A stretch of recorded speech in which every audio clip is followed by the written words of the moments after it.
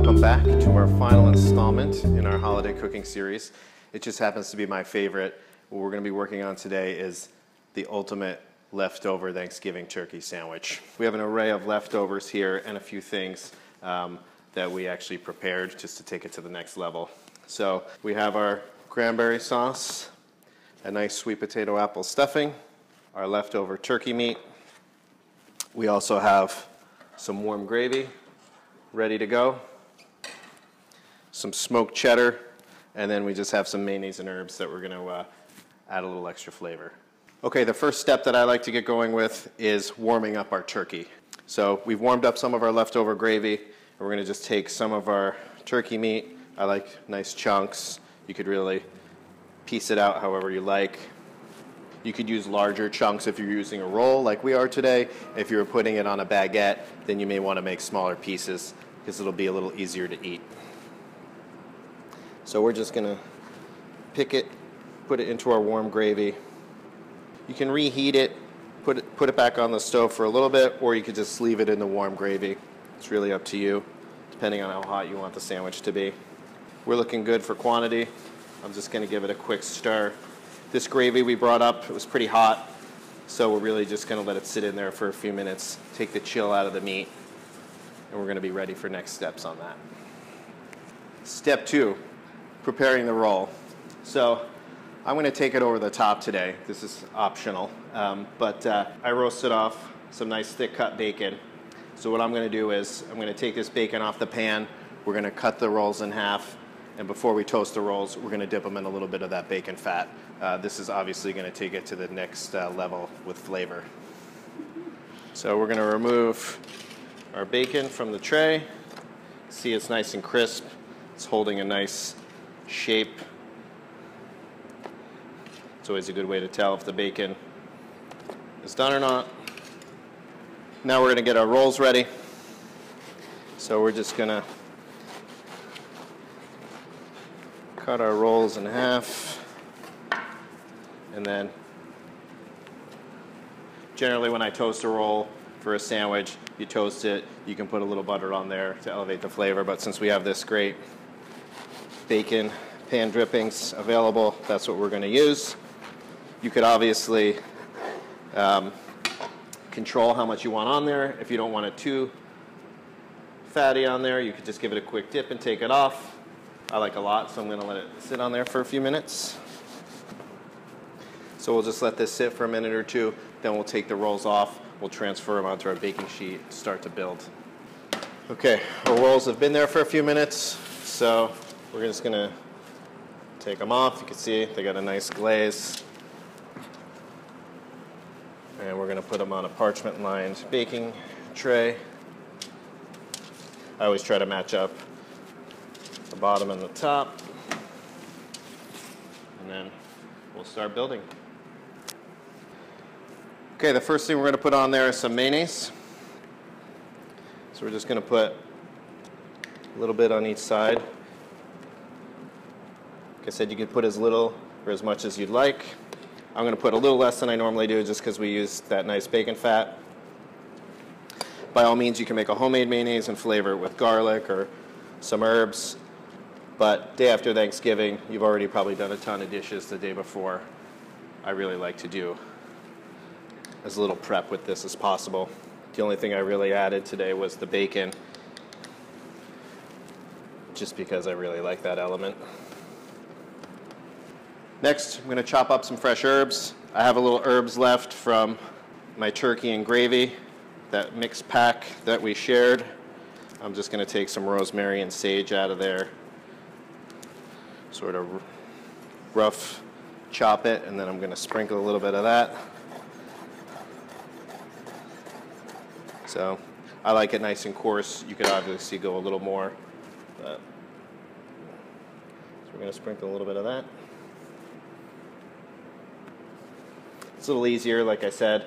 You want to make this fairly quickly with not a lot of dishes. So rather than making a separate herb mayonnaise, just chopping some herbs on your cutting board and adding them will do the trick. Next, we have some smoked cheddar. We had a little bit left over from the cheese plate maybe. So, you know, I'm using smoked cheddar. It just happens to be our Cave to Co-op this month. So feel free to come by and pick up a brick. This is going to add a nice, really complement the bacon as well. So just going to slice it. You can really use any cheese you have. And then I'm going to put this on both sides as well. Just because we're going to be warming the sandwich, I really like to have something, because we're putting so many things on here. It's nice to have cheese on both sides. It helps keep everything together. Really, this is looking good already, and we haven't even added half the stuff, so I'm really excited. So next, we'll add some turkey. So we'll bring our sauce pot over, and now we're going to gently add some turkey. Don't worry about the gravy on there. It's just going to add more flavor. So we're going to start spooning our turkey on there. So if we're transferring our turkey, you have two options. You can use a slotted spoon or a regular. If you want it a little less messy, use the slotted, kind of hold it over the pot. It'll strain a little bit of the gravy out. I like it on the messy side, so I'm just going to use a regular. So we're going to put the turkey on the base, like so. So these are looking good. I'm going to add a little bit of gravy to the other side as well, just because I'm a big fan of the gravy. Okay, next step. We have some stuffing, some cranberry, and our bacon. So I'm going to add some of our stuffing. Since this is leftover stuffing, it could be a little on the dry side because you've already baked it. So if that's the case, I just like to grab it with my hands and kind of almost make a patty out of it, or else it'll kind of get all crumbly. So if you can do that, that's the best way. Just make a nice patty and you lay it on the top. Bread is one of my favorite things to eat, so I like to put a lot. But you can always just put a little too, depending on what bread you're using. These aren't too bulky, these rolls, so we can put a little extra stuffing on there and still feel good. If you were using something a little heartier, maybe you would go a little less stuffing. I'm going to put the cranberry on the top just because we're going to bake it open. And you don't want everything on one side, because then maybe the things underneath the turkey and the stuffing, it'll take that side a little longer to heat up. So I like to evenly distribute the items.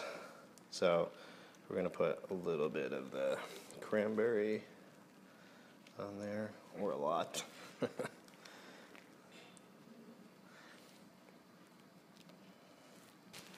This is looking great. Last but not least, our bacon. It's looking good, nice and crisp. We're just going to do a crisscross of the bacon.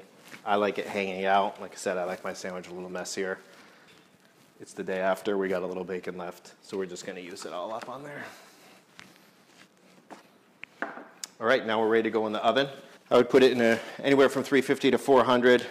You're looking at about 8 to 10 minutes. You'll see the cheese will start to melt. Things will just kind of look warm. The bread will start to toast a little bit on the outside, but a safe 8 to 10 minutes, you should be good. All right, we're about ready to come out of the oven. As you can see, bacon got a little crispier. You can give just a little tug on the bread. It's nice and crisp. We got cheese melting. Everything's looking ready. We're going to bring it over to the workstation and finish these up. Okay, our final step is really just taking the top, putting it together.